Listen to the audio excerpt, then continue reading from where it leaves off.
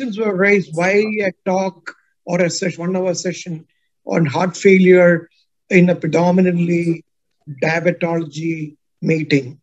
And we were just going through our audits of this year.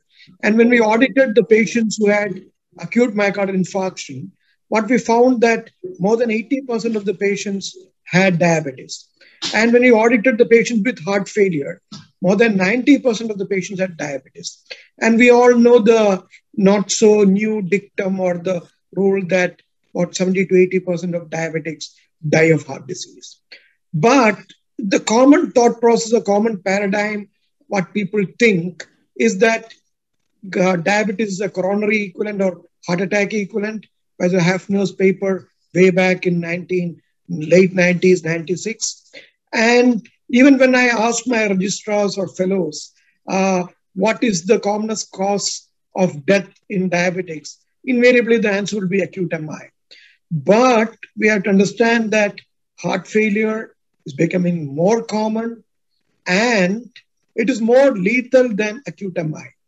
For example, somebody who comes with an MI in India, there have been registry data, and their 1 year survival or 1 year mortality would be around 5%. There have been some registries which showed that like 1 year, 5 year survival of 7.5%, but we can say around 5 to 10% is the 1 year mortality. But 1 year mortality with heart failure is about 30%, 3 times more or more. So we have to know about it because the most of our patients, especially with the diabetic background, will die of heart disease. And it may not be MI, it may be the post-MI sequelae and heart failure, which is the cause of this mortality. And now we have to move away from this siloed or compartmentalized approach.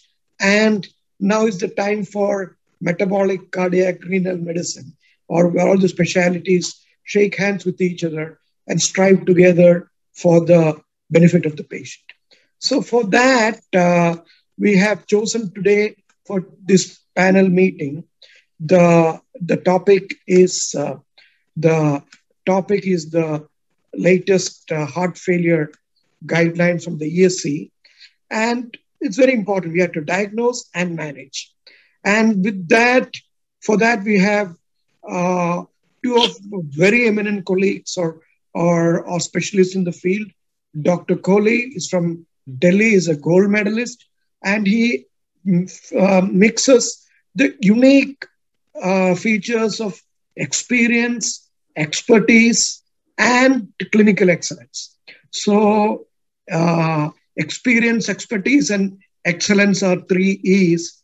And he is an internal medicine specialist, and he will give us the perspective from internal medicine point of view. And from endocrine point of view, we have Altamash Sheikh, who is a very dynamic endocrinologist from Mumbai with multiple kudos on his credit, academic. So the agenda would be, I would say, few introductory sentences. And all the panelists have been kind enough to share the slides with me. So to save time, I would be there are certain questions, there are 7 burning questions, and I would ask each of them, and I would share the slides so that the time can be saved. So the topic for today is impact of ESC 2021 guideline on diagnosis and managing heart failure with reduced ejection fraction. This came in August 2021. And why is this so important? Because health professionals, as I said, should move out of their silos. And we have to help our patients because the most diabetics die of cardiac-related problems. Most of these problems may not be the acute MI. The survival after MI is quite good, but heart failure, the survival is still very bleak and it is worse than most cancers.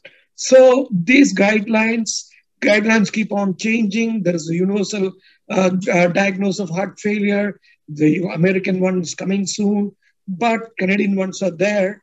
But European guidelines uh, is arguably the most balanced of the guidelines. And most of the Indian guidelines are very similar to European guidelines.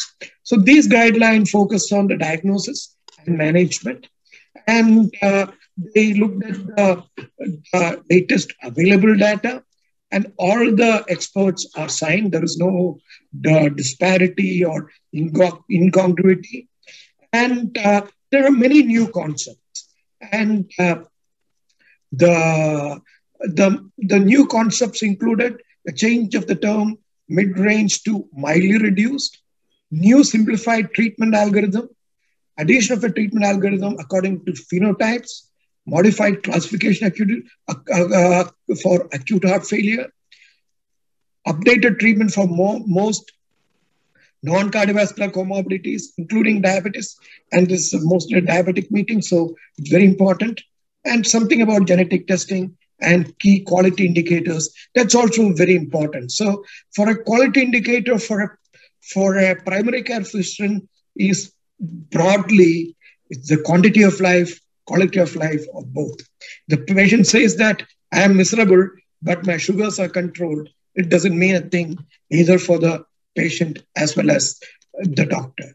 And vice versa, if as a cardiologist, I say I don't have angioplasty, the stents are fine, and take the medicine, but the patient is miserable or the sugars are not well controlled, then again, the quality indicator, the quality of life indicator is important.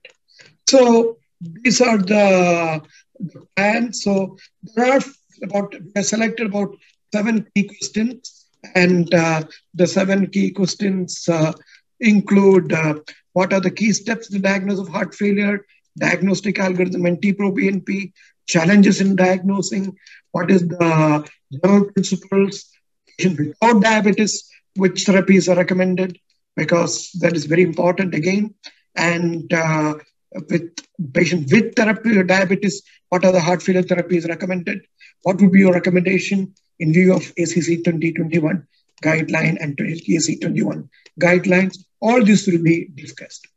So my first question to Dr. Kohli is, what are the key steps in the diagnosis of heart failure? So I will share the slides. Dr. Kohli, welcome, and thank you for joining in this very, very important session. Good afternoon, Mr. Chairman, and good afternoon, dear friends. So they have aptly chosen a physician to talk about the initial diagnosis of heart failure, because it is often the physician who is approached by a patient of breathlessness. And most of the diabetics are also seen by a physician rather than an endocrinologist.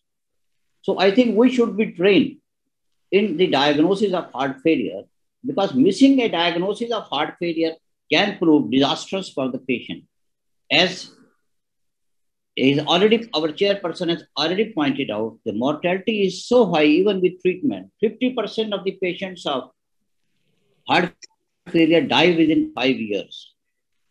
And we should not forget that it is not the myocardial infarction, which is the first manifestation, cardiovascular manifestation in a diabetes, but it is the heart failure.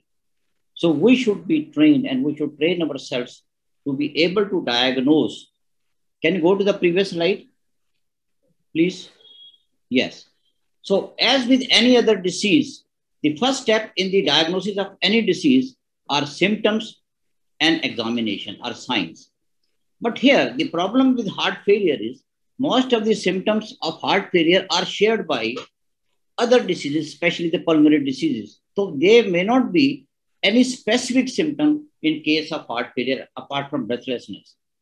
And signs are also harder to detect, because signs like elevated JVP and displacement of the apical impulse are specific, but they are harder to detect. So we may miss the diagnosis when we rely purely on symptoms and signs.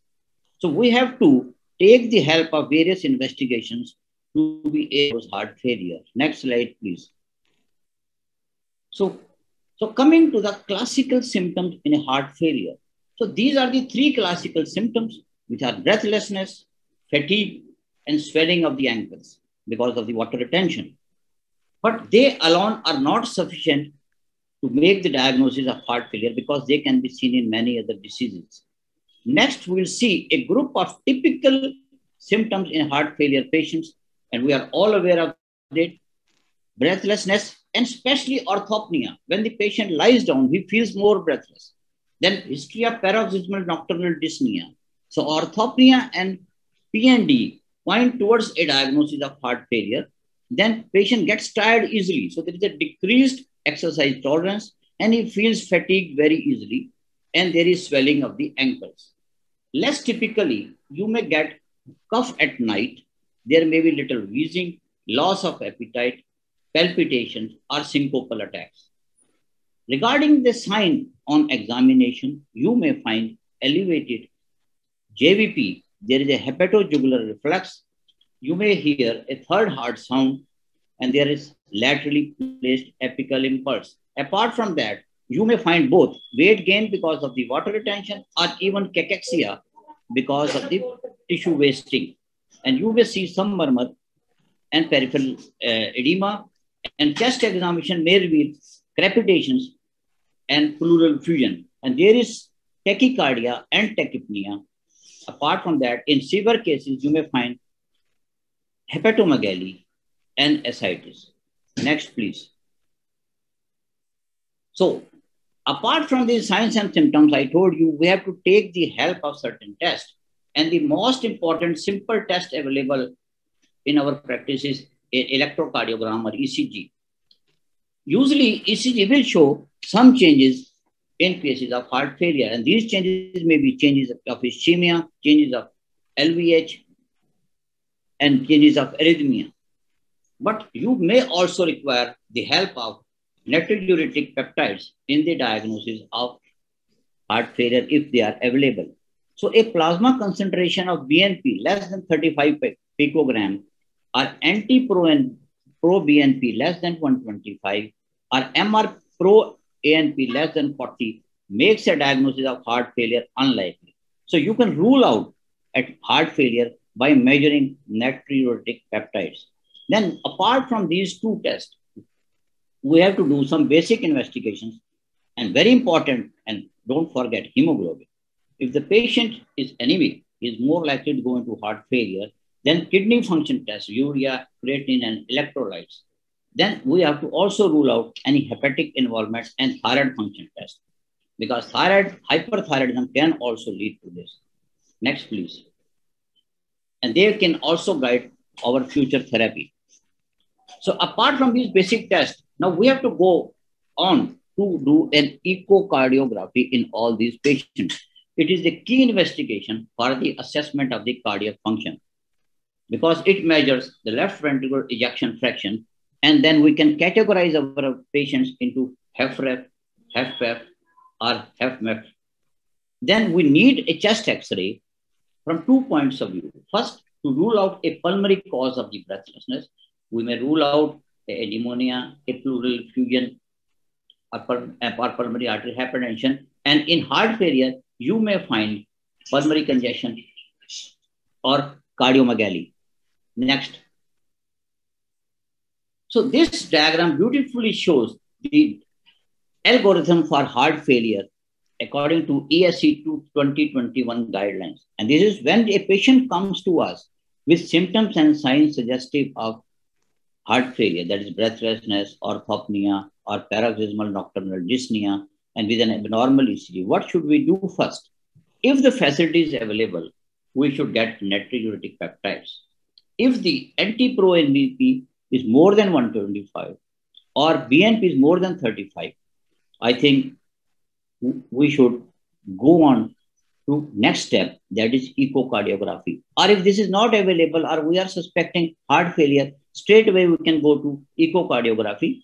If it is abnormal, we have to categorize our patients as I told you. If it is ejection fraction less than 40%, we'll call it HFrEf. If it is between 41 to 49, it is called, now it is the terminology has been changed. It is now HPMRF. And if it is more than 50, we call it HFpEF, that is with a preserved ejection fraction. Next, please. What if a new patient of heart failure comes to us? How will you work it out? Again, when a patient comes to us with sudden breathlessness, more on lying down, we should take a proper history, find out the risk factor in that patient, whether it is hypertensive, diabetes, or history of any ischemic heart disease. And then we will do these following tests: ECG, do a pulse oximetry, echocardiogram, chest X-ray, and other evaluation, and then go for a natriuretic peptide testing. If the BNP is less than 100 and NT-proNB less than 300, MR-proNP is less than 120, I think the chances of acute heart failure are almost ruled out. But if these figures are high, BNP is more than 100, NT-proBNP more than 300, and MR-proANP is more than 120, chances are that it is acute heart failure, and you treat that patient accordingly after doing the echocardiography. I think that sums it all. We need to have the symptoms, signs suggestive of heart failure, and this has to be supplemented by natriuretic peptide testing, ECG, chest X-ray, and of course, echogram, which remains the cornerstone of diagnosis. Next, please. Thank you very much, sir, for the wonderful exposition. And from his beautiful talk, we have to understand that medicine is an art. We have to suspect heart failure, because many times if the doctors do not suspect, they will not look for it. And you would have seen from his the flow chart that these are not very expensive investigations. Even echo is not a very expensive investigation. NT-proBNP is not a very expensive investigation. And they should be part of that, because each hospitalization for heart failure, people have to spend lakhs of rupees. And not only that, each hospitalization will take away not only the quality of life, many years of life from the patient. That brings us to the next question, because Dr. Kohli has mentioned from the guidelines that NT-proBNP is recommended prior to echo. What is your view regarding the same? So I would put forth my views. And first of all, it's like in India, NT-proBNP is sadly not done enough. It partly is because of non-availability, but it is not a very expensive investigation. And like many places, the cost is somewhere between 500-ish. And it's available, but we don't ask for it. That is the most important thing. And it gives us a good clue, because sometimes another important point is that patient may come with an echo some time back. It may show an ejection fraction, say 55 or 60, and he has got breathlessness. And sometimes we may not even repeat, but then NT-proBNP may give a clue, especially in mildly reduced and after preserved ejection fraction, it clinches the diagnosis. So the ESC guidelines are very clear, and look at the level of class of recommendation for NT-proBNP. It's 1B. And it is even slightly higher than transthoracic echo and even 12-lead ECG, because these are patients with heart failure. This is not patient with chest pain. And here, NT-proBNP is very important because it can diagnose, it can prognosticate, and it can differentiate. And maybe it will give us a clue in phenotyping also. So they have recommended nitric peptides as initial diagnostic test. And it's, as I said before, it's good for prognostication, and it may guide further cardiac investigation. And as Dr. Kohli beautifully said, if it is quite low, we can even rule out acute heart failure. Sometimes we have people with low ejection fraction coming with breathlessness or wheeze, especially these winter months, and they would be like treated with high dose of diuretics. But if somebody checks the NT-proBNP, it may be low, and then it will give a clue against. Even if a person was prior diagnosed to have heart failure, the acute deterioration may be due to something else. It may be due to sepsis, may be due to COPD, asthma. All those things, it will give us a clue. And most important is NT-proBNP, because it is not affected by the other drugs like valsartan, sacubitril. Remember, like two values, 125 and 300. If it is NT-proBNP more than 125 in non-acute setting, acute setting more than 300, it gives us a clue. It is not sacrosanct. People with anemia, renal failure, other things also can have, but it will give us a clue. And echo establishes it finally. It divides, you can divide it into multiple categories, but NT-proBNP is also important. And so as the person who is more bullish and being part of a lot of clinical trials in heart failure, and my clinical interest in heart failure, I use NT-proBNP very commonly. But Indian scenario is a little different, because even the random heart failure registry and other registry data is sadly underused.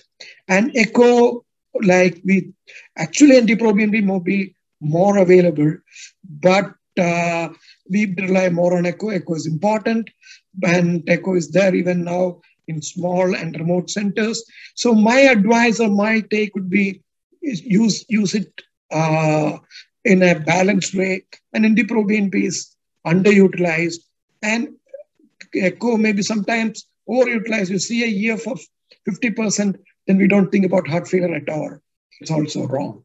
So with that, I will ask the next question to the endocrine colleague, Dr. Altama Sheikh. What are the challenges in diagnosing heart failure in patients with diabetes? Sure. Thank you for that question. Good afternoon, everyone. I agree with my previous, both the speakers and our moderator, of course. So what is more important is three things when it comes to heart failure and diabetes. The time that we catch these patients, we need to get these things early in time, early in when they present, maybe even before that in some patients. The second thing that is very important is the testing and the values of some markers, which we have seen in earlier slides, and I'll show you some more in detail.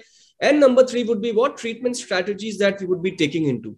So importantly, each of these, whether it's just diabetes or the heart failure, each of these entity independently increase the risk of each other. And at times they may be just concomitant.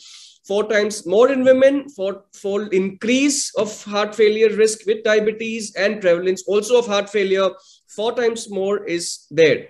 Not only this, as diabetes we are seeing in younger population, even the risk of heart failure may be associated with in this population also.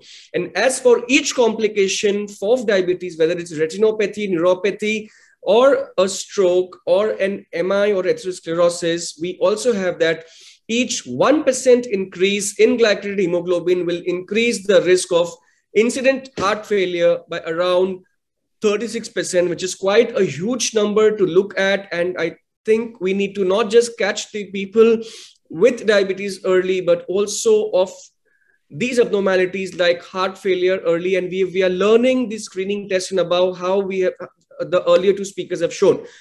What happens when there is a subclinical cardiac abnormality in patients with diabetes? So whether it is an age-related issue, whether it's a calcium handling issue, or whether it's a fatty acid utilization, it's a mechanistic, it's a pathophysiology that we are looking towards. Is it really an autonomic dysfunction over there with a RAS activation, or is it an inflammatory dyslipidemic endothelial dysfunction, which is causing coronary artery disease, and that may cause an ischemic cardiomyopathy, and the rest may cause a diabetic cardiomyopathy through fibrosis, and all the pathways finally then leading to heart failure in diabetes. Also, the presence of each of these abnormalities, as we see in this particular graph of pathophysiology, is associated with a symptomatic heart failure and mortality, and that's the death of the particular patient, which we do not want to happen suddenly. Patients without symptomatic heart failure often have subclinical abnormalities. And these changes may include, when you see on a 2D echo, it could be a LV dysfunction, it could be a LV mass increase, it could be relative wall thickness on a 2D echo, left atrial size, it could be a diastolic dysfunction, or an increase in extracellular volume or a fraction. These are those abnormalities that actually cause these mechanistic issues towards heart failure. And that's the reason I think we've been harping upon that it is the early diagnosis of heart failure in diabetes, which is very, very critical. And that was my first point that I started talking about. The next slide, we will show you that, yes, it is early diagnosis. That's very important. And immediate treatment can help the patient with delay or prevent the progression of this debilitating combo, because the high prevalence and significant morbidity and mortality of heart failure actually tells us that it's a compulsory thing. It mandates to have an early identification, maybe before time, for appropriate therapy. Moreover, most of the clinicians should not overlook diabetes patients with stable coronary heart disease. That's an important warning, underlining, or a red flag that the stable patients, if they're present with atypical symptom, they should also be picked up. That's a very, very important line. Recently, the ESC also has given chest pains as one of the short forms about how do you deal with these kind of symptom. And I think atypical, instead of atypical, they say use the word non-cardiac chest pain.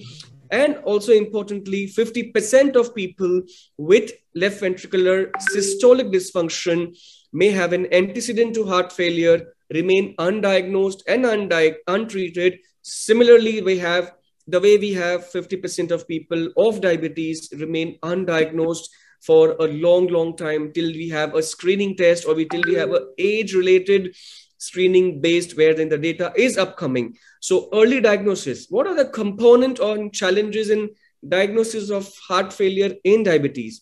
Again, two important things: detection of abnormalities in the myocardium, exclude cardiomyopathy, other causes which could be contributory. These are two important clinical pearls that need to be looked into.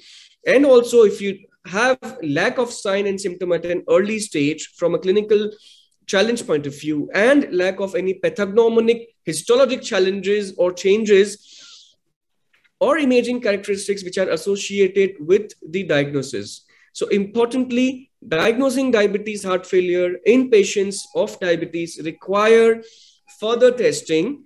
And I'm going to give two pearls again. One, a clinical careful history will detect the symptom. What would you look into? Already my previous speaker has shown, but I'll show you in one of the next slides. The dyspnea on effort, orthopnea, nocturnal cough or wheezing, easy fatigability, and nocturia should be taken into consideration, wherein 20% of those with ejection fraction of less than 40 do not report any symptom. And physical examination, no matter how skilled the examiner is, may not show signs of heart failure. That's again a very important line. No matter how skilled the examiner may be, this is because we are stressing upon this point, because it is humanly possible that even the best of the years or the stats may not be able to. That's why we may need a biochemical or an image to support the diagnosis at times, as we saw in the slides. That's why further testing, and importantly, the ESC guideline also talk about that does not have any specific recommendation, but look into the metabolic cause, look into the metabolic abnormality, which could be kind of a hyperthyroidism presenting with this, which could be a pheochromocytoma presenting with a cardiomyopathy.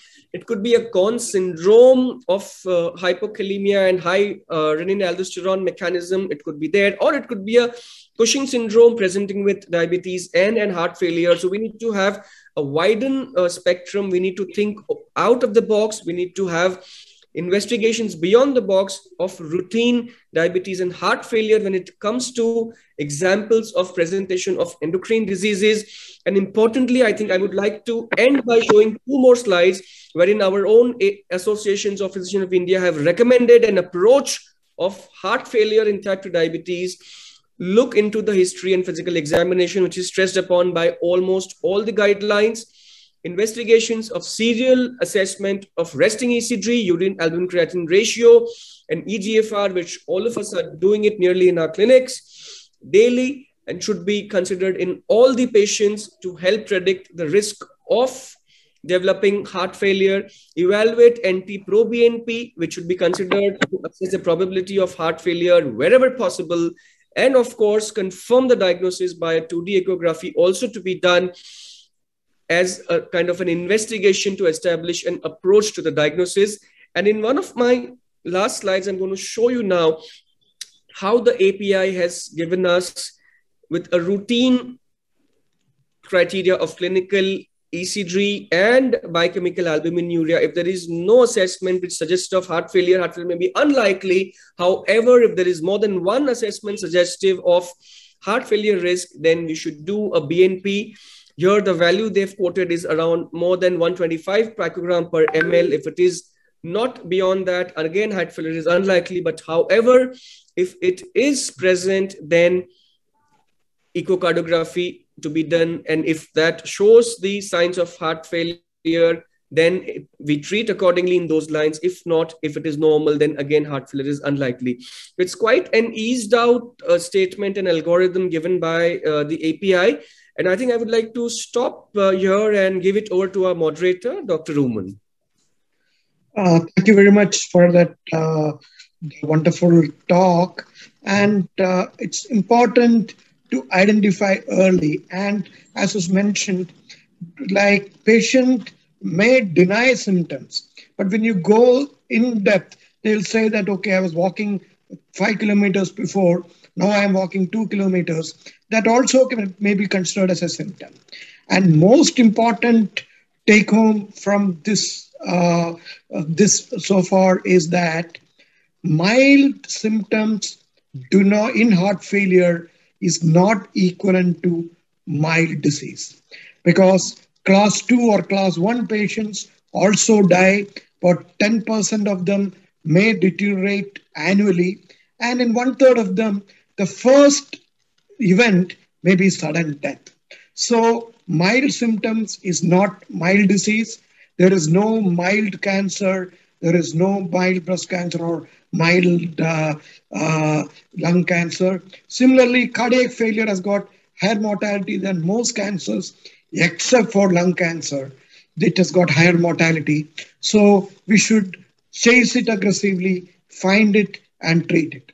So that comes to the next question. What are the general principles of pharmacotherapy in heart failure with reduced ejection fraction?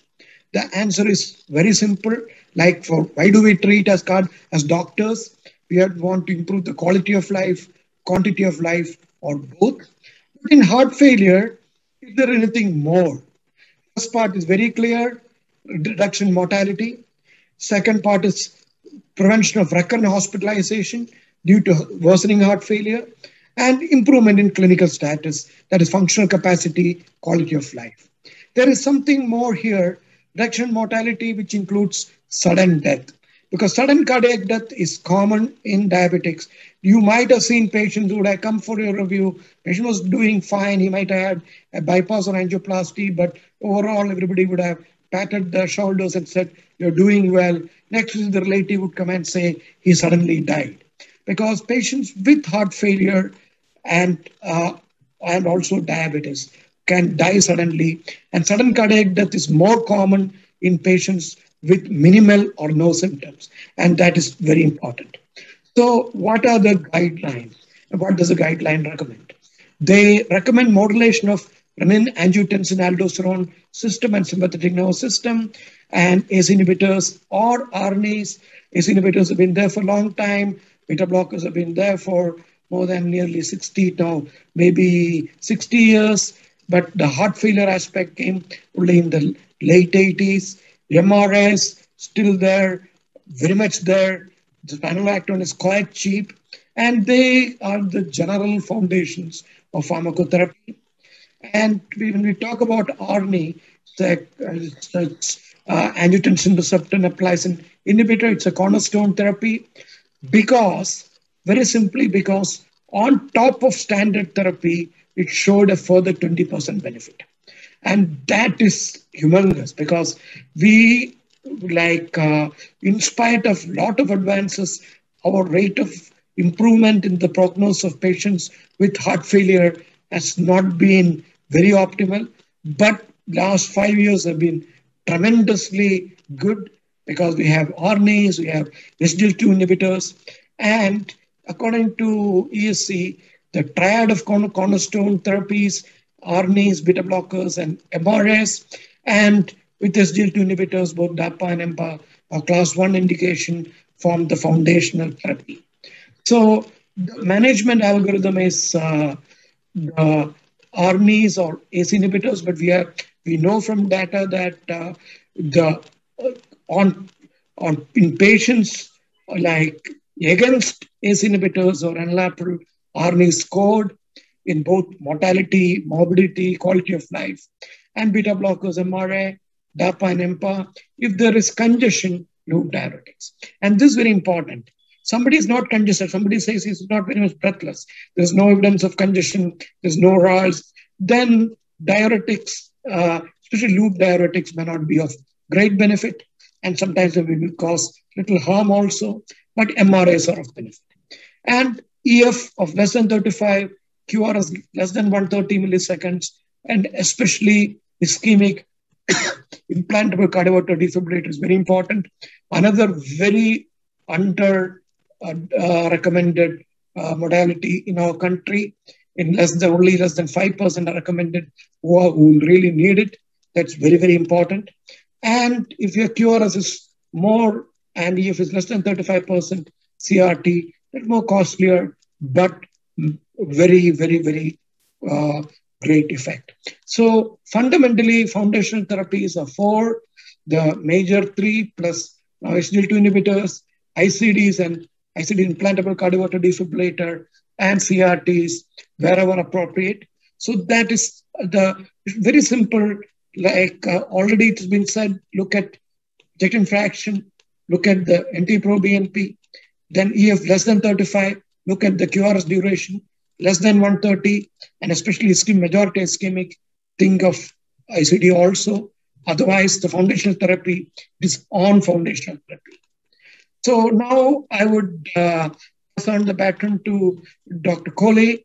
He would answer the important question. In a patient with HFrEf without diabetes, because there is always that subset, which therapies without diabetes, which therapies are recommended as an internal medicine specialist? Dr. Kohli, please. Thank you, Dr. Ibrahim. I think Dr. Altamash has already pointed out that diabetes, it is the diabetes who are more prone to heart failure 2 to 4 times. Not only that, they get more heart failure, but they are more likely to die of heart failure. It's not that the non-diabetic do not get heart failure. There is still a lot of non-diabetics who go into heart failure. And as Dr. Abraham has already pointed out, what we are looking for is a drug which should have 3 aims. It should be able to prevent the mortality because of heart failure, number 1. Number 2, it should prevent readmissions in a case of heart failure. And third, it should improve the quality of the life of the patient. And we have been using these 3 group of drugs, ACE or ARBs, beta blockers, and MRAs for many years. But in spite of that, we have not been able to address to these 3 problems. We have not been able to reduce the mortality. We have not been able to improve the quality of the patient. And we have not been able to stem the repeated hospitalization in heart failure. But now you can see ACE inhibitor / ARNI. So ARNI is a drug which has brought about this revolution of addressing to all these 3 problems. Next, please. And after ARNI comes the SGLT2 inhibitors. And we have got ample evidence from DAPA-HF trial and declared TRIMIT trial that dapagliflozin and empagliflozin, when added to these 3 drugs, further reduces the risk of CV death and worsening heart failure in these patients. And the new DAPA-HF trial has shown that this benefit is seen not only in diabetic population, but this is also seen in non-diabetic population. And another heartening feature from that trial was the benefit was seen as early as 28 days of starting the treatment. So you get the benefit at that too very early. So now the SGLT2 inhibitors are also added to the therapy for heart failure with reduced ejection fraction patients. Next, please. So apart from these 4 drugs, ARNI, beta blockers, MRAs, and SGLT2 inhibitors, there is scope for some other drugs also. but they are used when the situation demands. For example, as Dr. Abraham has showed, the use of loop diuretics. Yes, loop diuretics can be used in those patients of HFrEf who show symptoms of congestion or symptoms of overload. There is a pedal edema, there are a lot of crepitations. Yes, you can use the loop diuretics. But a word of caution here is because we are using also ARNI. So adding loop diuretics may precipitate hypotension. So just take care of the blood pressure in these patients. Then what about the ARBs? ARB has a place provided the patient cannot tolerate ACE or ARNI, then use ARB in place of these two drugs. But ARNI remains the first drug of choice. Then third drug is ivabradine. Ivabradine have come because we want in a patient of heart failure, the heart rate to be below 70.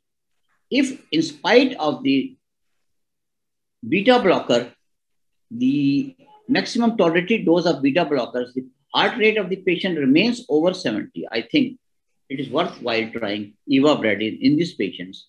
Or if the patient, the beta blockers are contraindicated, then you can also use ivabradine in place of beta blockers. Then they have mentioned this new drug that is vericiguat, which is a pulmonary artery dilator. It is not available in India, so no point in talking about that. Next, please. Then, if the patient does not get relief, or patient is still symptomatic after giving adequate doses of ARNI, ACE, or ARB, you can add isosorbide dinitrate. And lastly, what is the role of digoxin? Digoxin has been used for ages, but now I think it has fallen out of grace. It is not used, but still it has got a place. You can worth consider it in patients of symptomatic of HFrEf patients who are in sinus rhythm despite treatment with ARNI, beta blocker, and MRA. So if all these three drugs, in spite of them, the patient remains symptomatic, we can also try digoxin. And of course, when the ejection fraction is too low, you can go to the devices also. Next, please. Yes. Thank you very much, Dr. Kohli, for that wonderful information. Now, the other side of the coin, HFrEf patients with diabetes, which therapies, what are recommended? I request Dr. Altamash to take the takeover.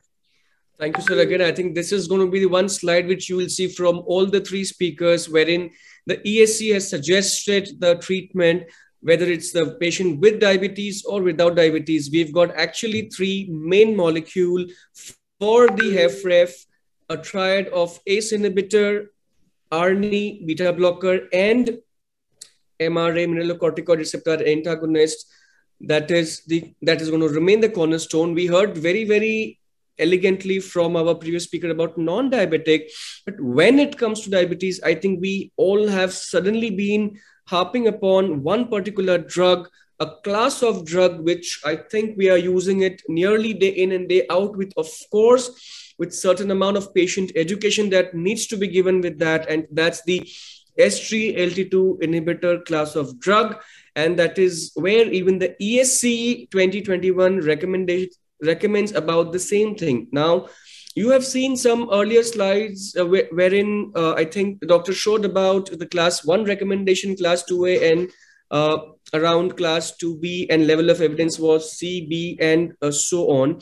But I think now what we have, these classes of drug which are going to be class 1, and the level of evidence is going to be around A. So we have canagliflozin as one of the molecules that is present in our armamentarium, and it is very much present in India. We've been using it since 2015.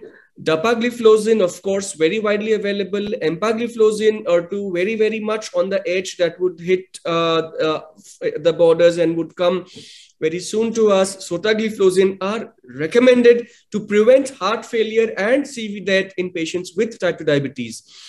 When it comes to especially molecules like dapagliflozin and empagliflozin, they are also indicated for this particular treatment. And we have nearly little more data with these two molecules of dapa as well as empagliflozin, which has been just pouring and coming with recent releases of trials which came in NEJM also.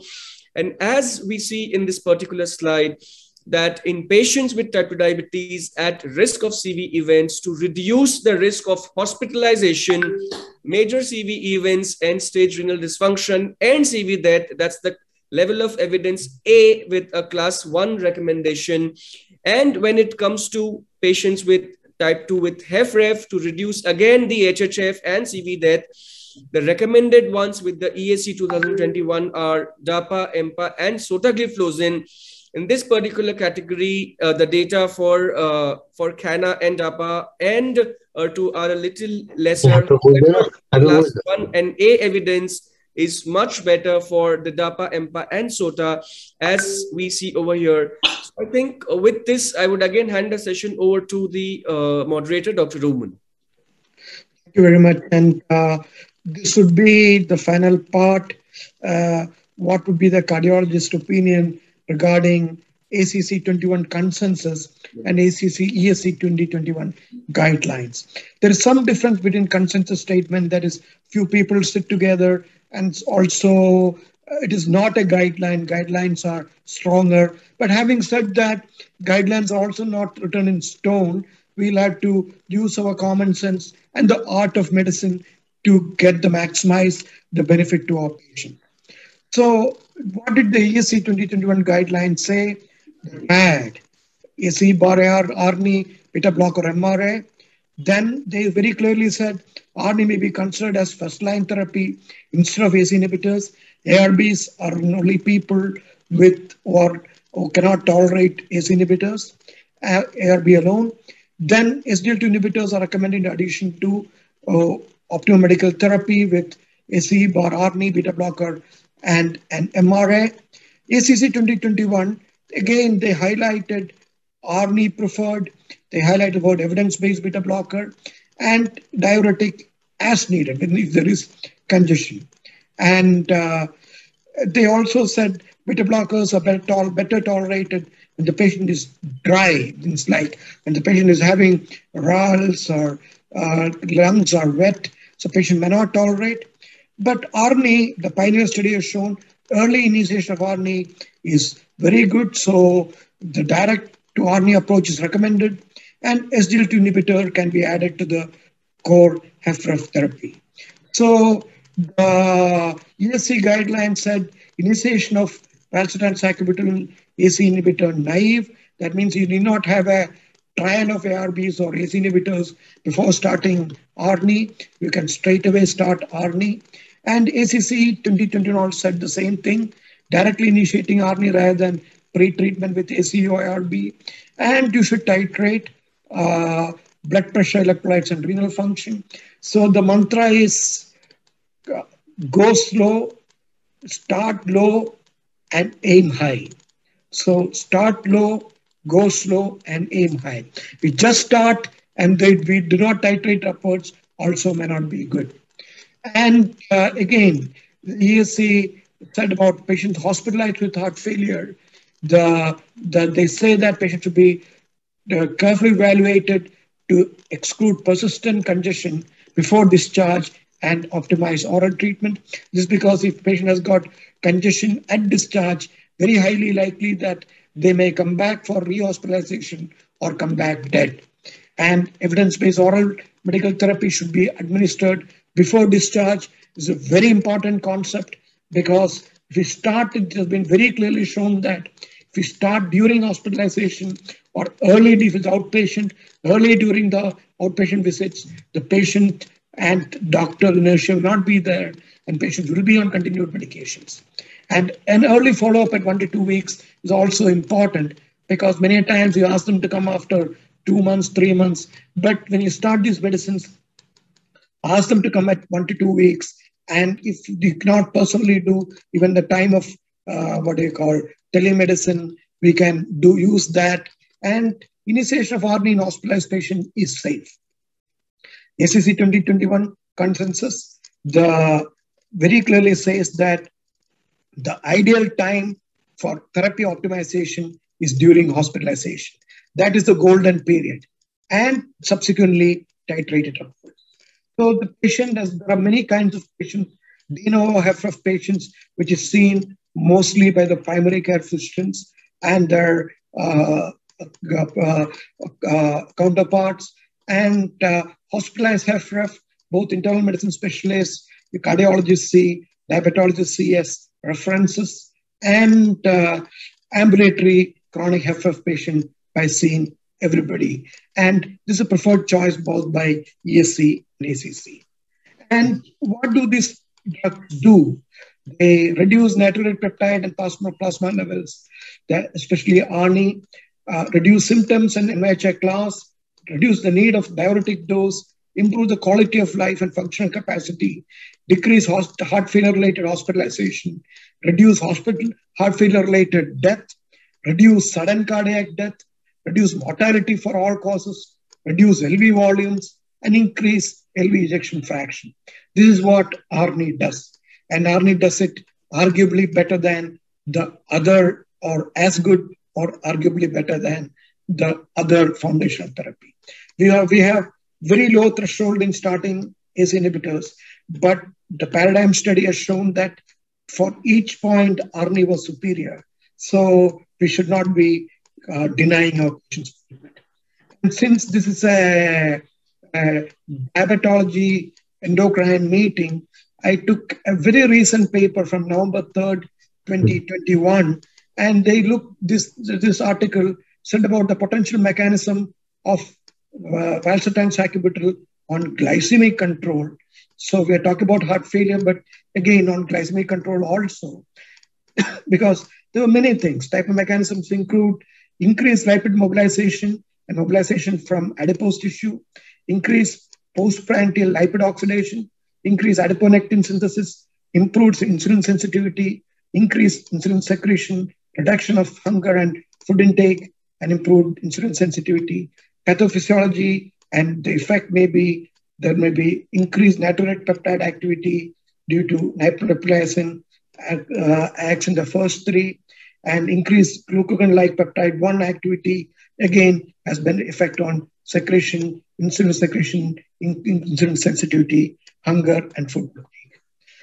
This is a very famous slide from the cardiology circles. So when we look at hard endpoints, what is the hardest endpoint? Or what are the only two absolutes in life?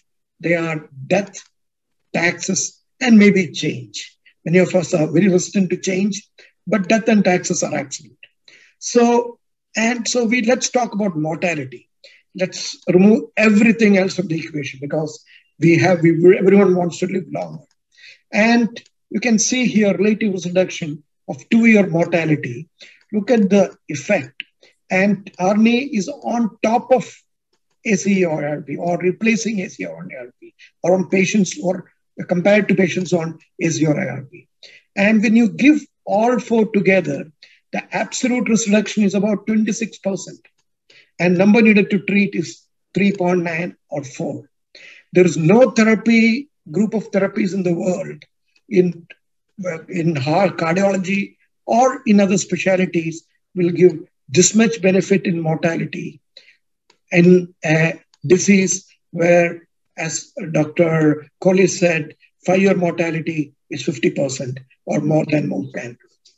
And this was shown in the random heart failure registry that only 1 out of 6 patients received guideline-directed therapy, and they were associated with higher mortality and lesser survival. And when do we start them? Now the concept, the cardiologists, we talk about dose to balloon. Some people talk about Raghunathan and group. And they looked at patients who were initiated on ARNI plus beta blocker plus MRI plus SGLT2 versus standard AC or ARB versus beta blockers. And this was very famous. But certain authors, some people tried to reverse engineer it and thought, what is the harm in not giving it? What is the benefit in giving it? And what is the harm in not giving it? Benefit: reduce cardiovascular death and heart failure hospitalization by 62%, reduce cardiovascular death by 50%, reduce all-cause mortality by 47%, extend your patient's median survival by 6.3 years. Now, let's look here. If you do not give these four, and we just give AC or ARB plus beta blockers, what is actually happening? We increase compared to foundational therapy. We increase cardiovascular death and heart failure hospitalization by 163%, increase cardiovascular death risk by 100%, increase all-cause mortality by 89%, shorten your patient's median survival by 6.3 years. Ladies and gentlemen, we all taken an oath first, like to save the lives of the patient. And by doing less, we may be doing harm. And we have taken oath, first do no harm. So we should do the foundation therapy so that patient will live longer. So this is my last slide. The time is essential. So right choice in guideline-directed therapy is important. RNA is important and is good for diabetic patients also. Here, I will stop sharing the slide and I would request Dr. Kohli, we have 2 more minutes left. 1 minute, give his summary. After that, 1 minute for Dr. Altamaj to give your final summary. Dr. Kohli, please. Yes, thank you, Dr. Ibrahim. I think these 2 drugs, RNA and SGLT2 inhibitors, have changed. They are the wonder drugs of this decade, I think. They have changed the way we treat diabetes and heart failure. Second thing I want to say is that I have been treating my patients of heart failure with RNA for a long time now. I think more than 200 patients I have got right now. One caution to my physician colleagues, and that is, no matter what lower dose of RNA patients can tolerate, they still gives you benefit. So don't bother if you don't reach the target dose of 200 milligram twice a day. Even if you reach 100 milligram twice a day, it will do some benefit to the patient. And secondly, my message to my colleagues is that don't stop the drug RNA, because once the ejection fraction increases, I have seen increasing from 25 to 40%, the patients and even the physician tend to stop the RNA.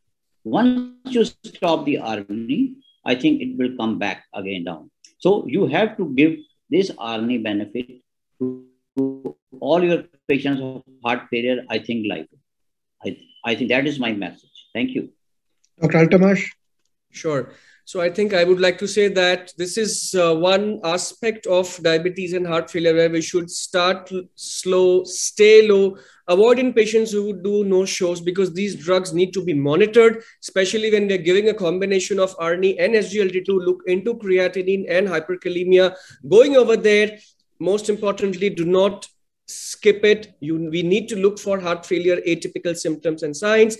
Time is essential, and over to you. Thank you. Thank you very much. We are absolutely on time. Thank you for Dr. Kohli as well as Dr. Altamaj. I'll sign off with one sentence from one trial, PROVE-HF, where patients treated with RNA over a period of 12 months, 62% of the patients improved the EF improved to more than 35%. That is the cutoff for ICD. So as Dr. Kohli said, it saves lives, EF improves, and if you do not give them, we may not be doing justice to the patient. Thank you very much for patient hearing. Thank you very much. Thank you.